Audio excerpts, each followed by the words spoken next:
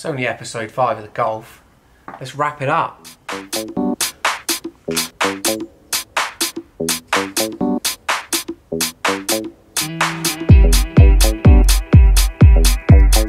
So, loads to talk about. It's been a little while since the last one, because like I said from early on, my the whole game with this was to see if these amps were any good, if they could live through a sort of daily environment and still be sounding tip top for, you know, to compete with the standard stuff that we use, or you know, the other sort of higher end stuff that we use. And yeah, so I've got plenty to cover on that, which I'll cover, you know, I'll cover shortly. But here's the boot. I don't believe, other than in the last episode where we sort of teased the boot, I don't believe we've done an episode on this. This took a little while. The floor, it's a multi-stage floor with a triangular design, which, you know, was led from the badges really. So the amplifiers, the 606 is facing the other way. I always wanted that to happen because I wanted the cables just to run straight into the car.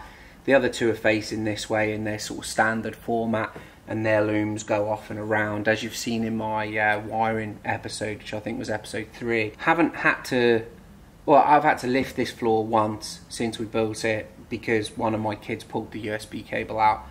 You know, I don't know, probably think it's some sort of iPad charger or something. But yeah, other than that, there's been no need. There's been no need to get to the amps at all. There's been absolutely no issues with them. Of course, once they're wired in correctly, everything is pretty much software based. You know, there's no knobs to twiddle with. They're all digital. So yeah, this has been spot on. It's not 100% finished. I think Stuart had a plan to put a light in this area where this white channel is. This is white because the car's white, and the Alcantara here is like a silver white, the same as the car being silver grey. So yeah, there'll be a light in there at some point, but I actually quite like it, and I don't have much need really to keep it on display. This car doesn't really get shown or anything, it just gets demonstrated for the way that it sounds. So that can kind of wait. Most of the time I have my OEM floor. This was all designed with the OEM floor in mind, if you can see these mounting points, because I run a passive 10W6 as the subwoofer for this system, and I like it in a box so that I can take it out, put whatever I like in the car, or I can swap it out. I'm constantly swapping subwoofers. So things that you might not see, like this internal scallop shape here, it's all sort of dipped in and ridged down. None of this is sort of flat 2D panel work. It's all three-dimensional. So there's just some nice cues there for sort of pro installers and the more sort of advanced sort of fabricators amongst you that look at it and wonder why it looks the way that it does. It's all just these simple little cues, these little kicks and bends, and everything being sort of perfectly at the same angle. Lovely, absolutely my type of install. This completely hidden away by the OEM boot floor. Hey. So yeah, away we go, and it's tucked in just like that. Sub box goes on there, and we listen, and boy do we listen. These amps sound rad. Let's have a look around.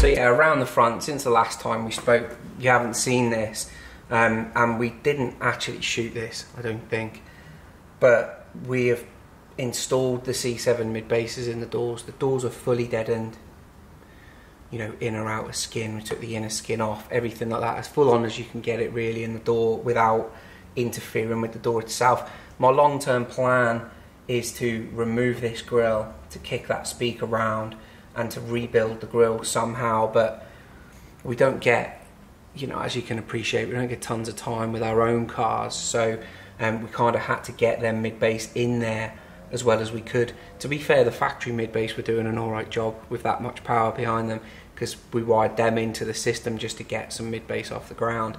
Again, another time constraint while we did the mid-range and tweeters, but they're in there now, and you know, you think you've got it all right until you put a proper mid-bass in, you know, and I've done it countless times, but that sort of power and speed and openness as well in the crossover point that a good quality mid-bass can give you It's ridiculous. So I'm kind of second guessing now as to whether I should modify this at all. You know, we have a mid-bass stage above the dash. We have some nice separation there.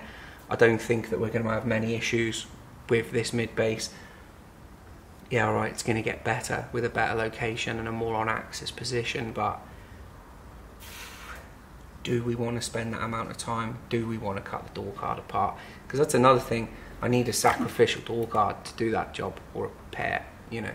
So, you never know, there might be an episode 6. Yeah, so C7 mid basses are in there. They're on a baffle. We've deadened the baffle, dampened it down as much as possible. We haven't gone crazy with the baffle. It's not like a super aluminium braced monster of a bracket. It's just a standard door baffle for the Mark 7 that we've damped down. Again, probably due to the fact that we had a couple of days, we didn't have a couple of weeks to get the mid basses in there. But they work really well. Really good mid bass, that strong, fast. You'll hear that a lot throughout this. The whole JL sound to me is fast and accurate sound. It's a little bit more robotic than, say, an Italian product, which is a little bit more sort of warm and natural sounding, a little bit more beautiful, you know, whereas this is a bit more attacking and hard and fast. Yeah, it's just got that sort of balls to it, you know. You've seen the mid-range and tweeters. These are faring perfectly well, and they work really well indeed. So they've been, I mean, it must be, it's got to be a few months now since the last time we shot this car. It's just intentional, you know. It needed to, the parts needed to live in the car and be proven reliable and proven good. You know, you can be blinded by some products, you know, pretty new shiny things, but yeah, they're working really well.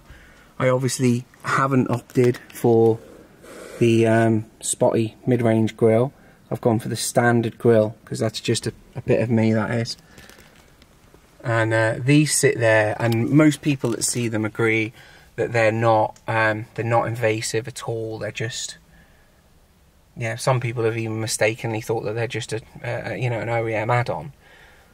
Obviously I don't think that, but as minimal as they can possibly be, and to get away from the way they look, to get that sort of soundstage is just, yeah, really good. I'm really happy with that. We had a bit of a bass knob disaster today, or well, over the weekend. I had a bike part in here. I can't even remember what it was, but I dropped it and it hit the very tip of the bass knob and smashed it straight back through the hole that it was in. So Jamie's had all of this centre console out today to rectify that for me, and he has. He's re-plastic welded that product in, because it just has to be nice and solid, you know, when you're, we call it knob feel, you know, good old knob feel. Drawback, it's going to be a drawback, you know, like I've said, I'll be as honest as I can with this product. There's a couple of things. One, it makes like a heartbeat when you turn it on. Boom, boom, boom. Actually, let me see if I can get that on camera. Okay, so it didn't do it. Which, I don't know if it's a part of the car or if it's a part of the system. It didn't do it before, but it sounds intentional. Sounds like, you know, when you get into some BMWs and they do that. It sounds a bit like that, but it's boom, boom, boom. It just happens twice and then that's it. I actually quite like it, but it wasn't there before and it is there now, and I don't know if it's an intentional thing. The other thing, which is a bit of a biggie for me, is you see my DAP. Okay, as you'll know from the previous episodes, I have a fibre optic cable in here because I have a fibre optic output on my DAP. So whilst I would print a mount so that it could sit in there like that, I would still have to have a fibre optic cable. Now, of course, with any DAP based system or any secondary source with a DAP, you have to have a digital input, and you have to have a way of controlling that digital input. Now, maybe this is my fault, but I assumed an amplifier with a fibre optic input, an analog input, blah blah blah, an auxiliary input would have some form of source selection, some form of SPDIF in, master in, aux in, whichever input, and that would be controllable via the JL, the DRC, so the remote control knob, whether it went through the box, the VXI hub, or whether it went each directly into the VXI and then passed its signal via the Toslink output on the amplifier to the inputs on the next amplifier, and then we deal with any latency in the software. I just stupidly assumed that, well, not stupidly, it's not really stupid to assume that.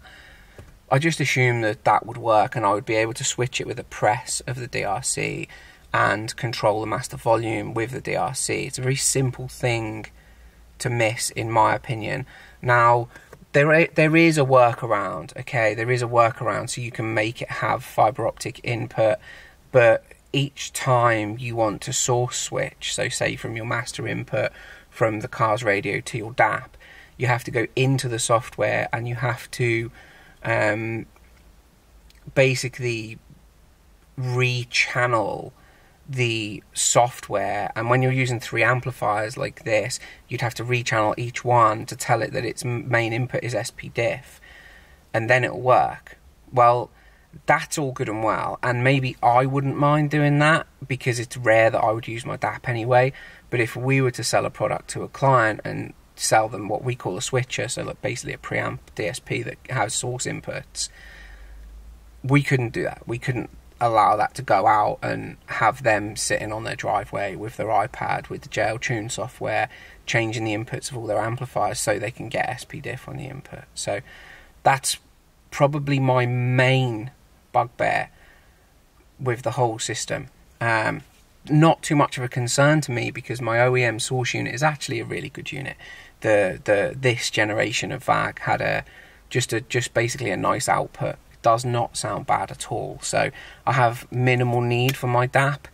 Maybe I'm tormenting myself leaving it in the car and I should take it out. It's winding me up more than it should. But yeah, anyway, so you can't switch with them. I'm not really interested in hearing that you can if you go into the software and change it, all of the input settings. I know that I can do that, and that would make pretty much any product a switcher. It's a switcher if it has a control where you can control 2 different input sources. You can have them both at the same time and you can switch between the 2. You know, I don't mean you can have them both at the same time playing, of course. I mean that you can have both sources ready to go and you can switch between the 2 with a remote control. So you can't do that. Yeah, sound. Okay, right, I'm going to have to set this camera down because it's heavy.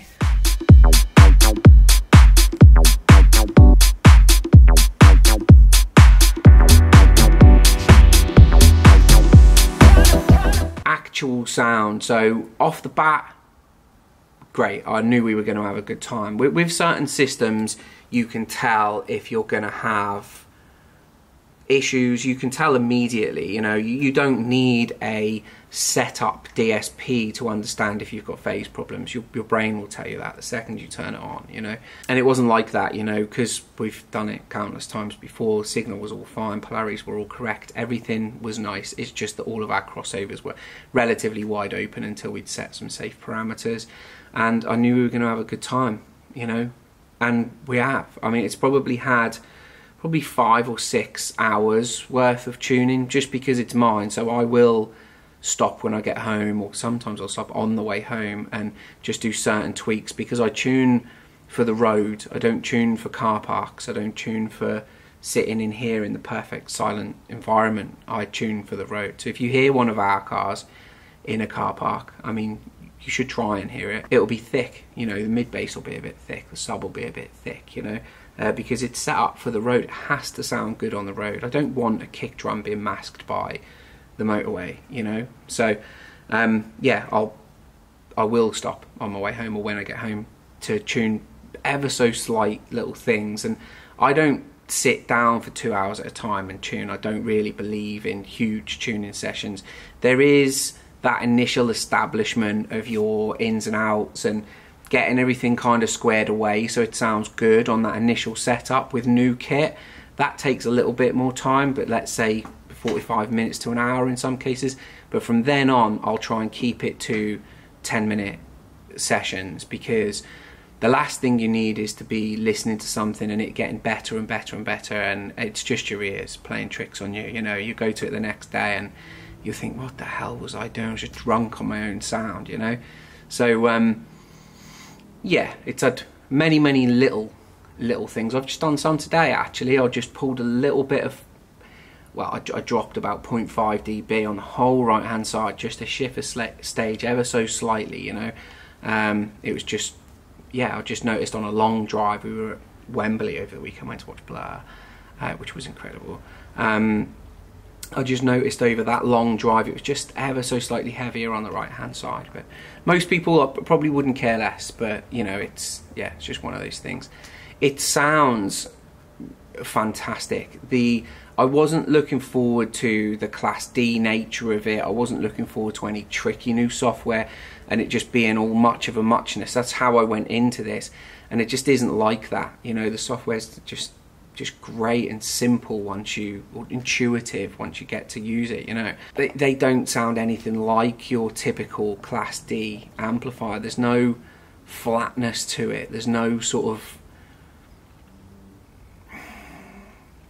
lack of soul to it or energy, you know. Well, no, energy's the wrong word. Class D usually carries a fair bit of energy, but yeah, that sort of realness that you miss from sort of Class AB amps and Class A amps, it's not lacking in this. So the R&D that JL do, which they're known for, they're known for spending a long time doing something and then leaving a line in the market for a long time, which is just brilliant. I love it when products are in the line for 10, 20 years. They're sort of known for it. They've done a good job with that. So yeah, great off the bat. And then after setup, you know, it's just an absolute joy to listen to, especially with things like rock, things like metal, fun stuff and hip hop, you know, with plenty of sort of bass and attack and energy.